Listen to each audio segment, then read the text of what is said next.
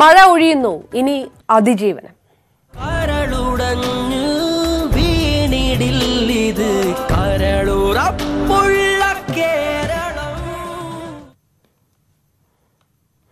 Rubber കുഴികളാണ് ഭൂദാനത്തെ മണ്ണിടിച്ചിലിന് കാരണമായതെന്ന് സെസ്സിലെ ഭൗമശാസ്ത്രജ്ഞൻ doctor Nandakumar.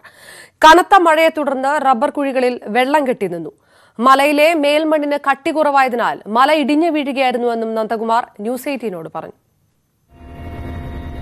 ഭൂദാനത്ത് ദുരന്തമുണ്ടായ ശേഷം ആദ്യമായാണ് ഒരു ഭൗമശാസ്ത്രജ്ഞന്റെ ഭാഗത്തു നിന്നും പ്രതികരണമുണ്ടാകുന്നത്.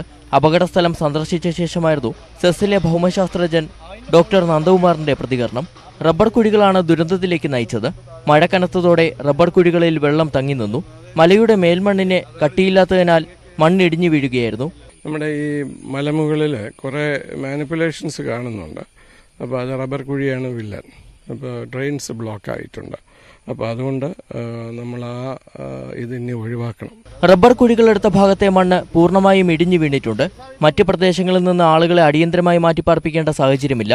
മഴക്കാലത്ത് ഈ പ്രദേശത്ത് ജാഗ്രത വേണമെന്നും ഡോക്ടർ നന്ദകുമാർ പറയുന്നു. എങ്ങനെയാണ് ഇത്തരത്തിലൊരു ദുരന്തമുണ്ടായതോ സംബന്ധിച്ച് ഇതുവരെയും സൂചനയില്ലായിരുന്നു. അവിടെയാണ് ഭൗമശാസ്ത്രജ്ഞൻ ഡോക്ടർ നന്ദകുമാറിന്റെ വാക്കുകൾക്ക് പ്രസക്തിയേറുന്നത്. ഭൂദാനത്തു നിന്നും ക്യാമറമാൻ ശ്യാംലാലിനൊപ്പം SS ശരൺ, ന്യൂസ് 18. ഭൂദാനത്ത് മലയുടെ മുകളിൽ റബ്ബർ കൃഷിക്കായി കുഴിയെടുത്തതാണ് അപകടത്തിന് കാരണമെന്ന് നാട്ടുകാർ ആദ്യ ദിവസം തന്നെ പറഞ്ഞിരുന്നു. കുഴികളിൽ വെള്ളം താഴ്ന്നതാണ് ഉരുൾപൊട്ടലിന് കാരണമെന്നും അവർ ന്യൂസ് 18നോട് പറഞ്ഞിരുന്നു. ആ വാക്കുകളിലേക്ക്. ഈ ഇടിഞ്ഞു കാണുന്ന ഈ പാറയില് മണ്ണായിരുന്നു, നല്ല മണ്ണായിരുന്നു. അതൊരു പ്രൈവറ്റ് വ്യക്തിയുടെ സ്ഥലമാണ്. അങ്ങനെ അവിടെ ഇറ്റാച്ചി കൊണ്ടുവന്നിട്ട് നല്ല രീതിയിൽ പ്ലാറ്റ്ഫോം കുത്തി വെട്ടി, അങ്ങനെയാണ് ഇപ്പൊ ഇങ്ങനെ ഒരു ഡിസാസ്റ്റർ ഉണ്ടാവുന്നത്. മൊത്തം പ്ലാറ്റ്ഫോം ഇപ്പോഴും കാണാം. ആ തട്ടുകെട്ടാക്കി നിർത്തുന്നുണ്ടല്ലേ, ആ കുത്തി നിർത്തുന്ന വെള്ളം ഫുൾ അവിടെ താത്താൻ ആദ്യം പടിയില്ലായിരുന്നു. ഇവിടെ നല്ല ക്ലിയർ മരങ്ങൾ നിന്ന സ്ഥലങ്ങളാണ്. അത് മുഴുവൻ വെട്ടിയിട്ട് തട്ടുതട്ടാക്കി തിരിച്ചു കണ്ടോ, മുകളിൽ കാണുന്ന പോലെ തട്ടുതട്ടേ, ആ തട്ടുതട്ടാക്കി തിരിച്ചിരിക്കുന്ന ആ ഭാഗം മാത്രമേ പോന്നേക്കുന്നത്. അതാണ് ഈ ദുരിതം ഉണ്ടാക്കി വെച്ചേക്കുന്നത്. ഉരുൾപൊട്ടലുണ്ടായ മലപ്പുറം ഭൂദാനത്ത് തെരച്ചിൽ തുടരുകയാണ്. ഇന്ന് 3 മൃതദേഹങ്ങൾ കണ്ടെടുത്തു. ഇതോടെ മരണസംഖ്യ 36 ഇനി 23 പേരെയാണ് കണ്ടെത്താനുള്ളത്. മണ്ണുമാന്തി യന്ത്രങ്ങളുടെ സഹായത്തോടെയാണ് തെരച്ചിൽ പുരോഗമിക്കുന്നത്.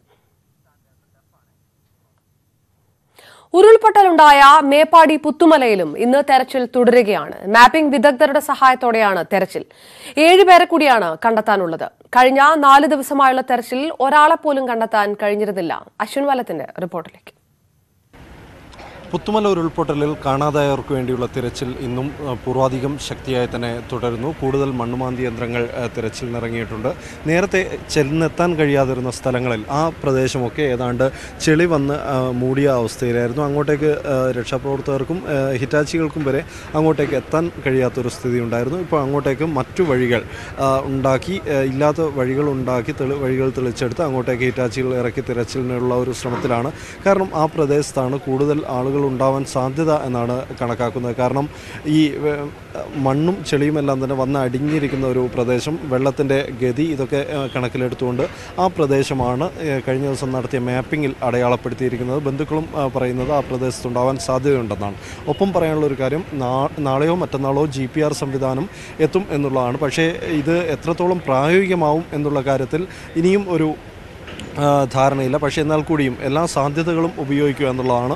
കാണാതായ മനുഷ്യരെ കണ്ടെത്താൻ വേണ്ടി എല്ലാ സാധ്യതകളും ഉപയോഗിക്കുക എന്നുള്ളത് തന്നെയാണ് പ്രാധാന്യം കൊടുക്കുന്നത്. പക്ഷേ ഈ ഇവിടെ ഉള്ളൊരു പ്രശ്നം ഇടവിട്ട് പെയ്യുന്ന മഴയാണ്. ഇടവിട്ട് പെയ്യുന്ന മഴ തീർച്ചയായും രക്ഷാപ്രവർത്തനത്തെ തടസ്സമുണ്ടാക്കുന്നുണ്ട്. അശ്വിൻ വലത്തിന്റെ റിപ്പോർട്ടാണ് കണ്ടത്. കവളപ്പാറയിലും പുത്തുമലയിലും തെരച്ചിൽ നിർത്തുന്നുവെന്ന വാർത്ത വ്യാജമാണെന്ന് മന്ത്രി AK Saseendran. Ground penetrating radar കൊണ്ടുവന്ന് പരിശോധന തുടരുമെന്ന് മന്ത്രി വ്യക്തമാക്കി. അടിസ്ഥാനരഹിതമായ വ്യാജ വാർത്തയാണ്. നിലമ്പൂരിലെ കവളപ്പാറയിലായാലും മേപ്പാടിയിലെ പുത്തുമലയിലായാലും അന്വേഷണം, തെരച്ചിൽ ഇത് തുടരാൻ തന്നെയാണ് ഗവൺമെൻറ്റിൻ്റെ തീരുമാനം. ഇന്നോ നാളെയോ ആയി ഗ്രൗണ്ട് പെട്രേണിംഗ് റാഡാർ GPR എന്ന ഉപകരണം കൂടി കൊണ്ടുവന്ന് പരിശോധന നടത്തണമെന്നാണ് തീരുമാനിച്ചിട്ടുള്ളത്. പ്രളയവും ഉരുൾപൊട്ടലും ഭീതി വിതച്ചതോടെ വീണ്ടും ചർച്ചയായി മാധവ് ഗാഡ്ഗിൽ റിപ്പോർട്ട്. റിപ്പോർട്ടിലെ ശുപാർശകൾ നടപ്പാക്കണമെന്ന നിലപാട് വി.എസ്. അച്യുതാനന്ദൻ ആവർത്തിച്ചു. കേരളം പരിസ്ഥിതി സംരക്ഷണത്തിൽ ഒരു കാലത്തും പിന്നോട്ടു പോയിട്ടില്ലെന്നാണ് മുൻ മുഖ്യമന്ത്രി ഉമ്മൻചാണ്ടി പറഞ്ഞത്. പരിസ്ഥിതി സംരക്ഷണത്തിന് മറ്റ് സംസ്ഥാനങ്ങളെക്കാൾ പ്രാധാന്യം നൽകുന്നുണ്ട്. ഉരുൾപൊട്ടൽ സാഹചര്യം സംബന്ധിച്ച് സമഗ്ര പഠനം നടത്തണം. 123 പഞ്ചായത്ത് പ്രസിഡന്റുമാരുടെ കമ്മിറ്റി നിർദ്ദേശത്തിന് അനുസരിച്ചായിരുന്നു ഗാഡ്ഗിൽ കമ്മിറ്റി റിപ്പോർട്ടിൽ നിലപാടെന്നും ഉമ്മൻചാണ്ടി തിരുവനന്തപുരത്ത് പറഞ്ഞു. കേരളം ജനസംഖ്യ അടിസ്ഥാനത്തിൽ ജനസാന്ദ്രത ഏറ്റവും കൂടുതലുള്ള സംസ്ഥാനമാണ്. എന്നിട്ട് പോലും നമ്മുടെ വനവിസ്തൃതി ദേശീയ ശരാശരിയേക്കാൾ കൂടുതലാണ്. പ്രകൃതി സംരക്ഷണത്തിന് നമ്മൾ പരമാവധി ശ്രദ്ധ ചെലുത്തിയിട്ടുണ്ട്. പഞ്ചായത്ത് പ്രസിഡന്റിൻ്റെ നേതൃത്വത്തിലുള്ള കമ്മിറ്റി അവരുടെ ശുപാർശകളാണ് അന്ന് അംഗീകരിച്ചിട്ടുള്ളത്. അത് ഒരു പൊതു സമൂഹത്തിൻ്റെ ഒരു പൊതു അഭിപ്രായത്തിൻ്റെ അടിസ്ഥാനത്തിലാണ്.